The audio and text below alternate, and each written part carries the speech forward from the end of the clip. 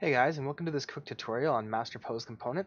So what we're going to do is we're going to take this piece of armor and we're going to change it from being static skeletal mesh into a piece of armor that actually attaches to our dude and follows his animations. So what we're going to do is we're going to go into our guy and we're going to add a skeletal mesh and we're going to connect it to our guy, and we're just going to zero it out by clicking all these. And then we're going to select, it's one of the attach ones here, attach male 3. We'll just do that one. And as you can see, by default it's stationary and it doesn't copy his animation, it just stays there and looks kind of bad. So what we're going to do is, well, first I'm going to change it to a different material just so it's easier to see.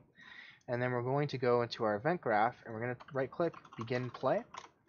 And then off this we're going to do set master pose component, and we can do skeletal mesh as the target, because the target should be the armor and the mesh is our character in this case, and set him to the master bone component.